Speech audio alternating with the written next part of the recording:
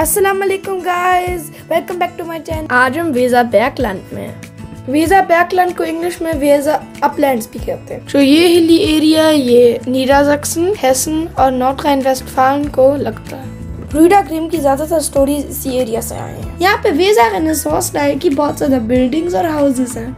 हम एमाथाल टाउन में हैं। यहाँ पे वेजर रेनेसांस स्टाइल का एक श्लॉस है। इसका नाम है हैमलिन कासल। ये 1588 से लेके 1613 तक बना। इस कासल में एक चर्च, फार्म बिल्डिंग्स और गार्डन है। इसको फैमिली क्लैंके ऑन करती थी।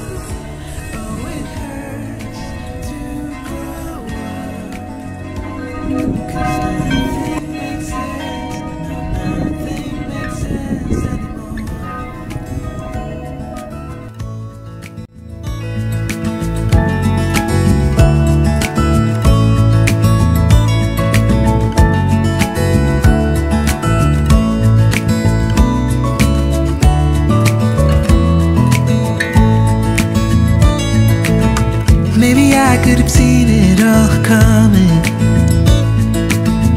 that I wouldn't grow wiser for each day. Am I the only one lost in translation, where nothing makes sense anymore?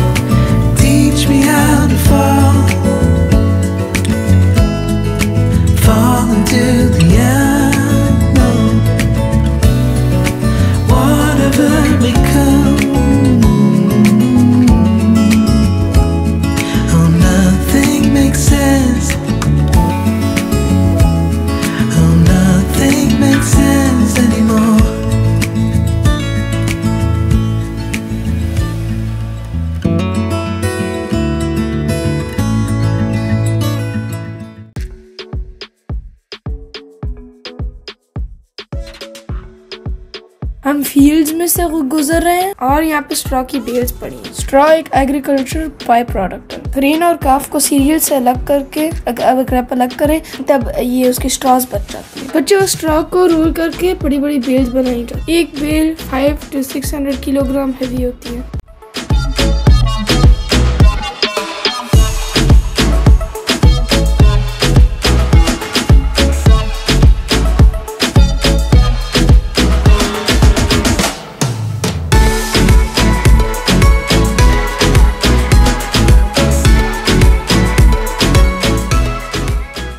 अब हम आए हैं एक रोमांटिक मडीवल कासल में। किंग जॉर्ज फिफ्थ ने इस कासल को अपनी क्वीन मैरी को बर्थडे पे गिफ्ट किया था। ये कासल बिटवीन 1858 एंड 1867 में बना। ये कासल न्यू गोथिक स्टाइल में बना है, जो उस टाइम में बहुत ही पॉपुलर था और मुझे अभी भी बहुत अच्छा लगता है। किंग जॉर्ज को उस टाइम में ये नहीं पता था कि ये जर्मन हिस्ट्री का बहुत बड़ा मॉन्यूमेंट बन जाएगा। इसकी बहुत ही फेरी टेल लुक है। अपनी फैंटास्टिक कंस्ट्रक्शन के वजह से ये विजिटर्स को स्पेल करता है। मारियनबुर्ग castle is still private property of the royal house of हैन।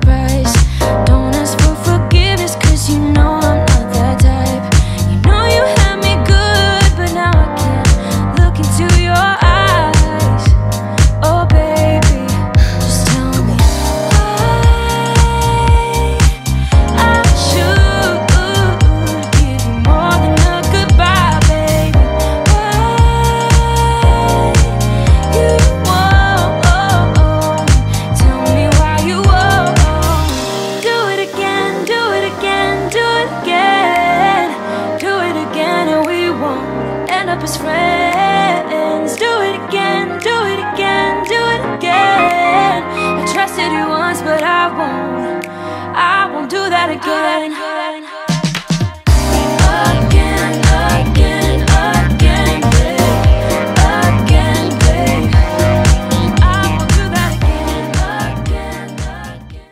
मैं होप कर रहा हूँ आपको ये दोनों कास्टल्स अच्छे लगे एंड बाय।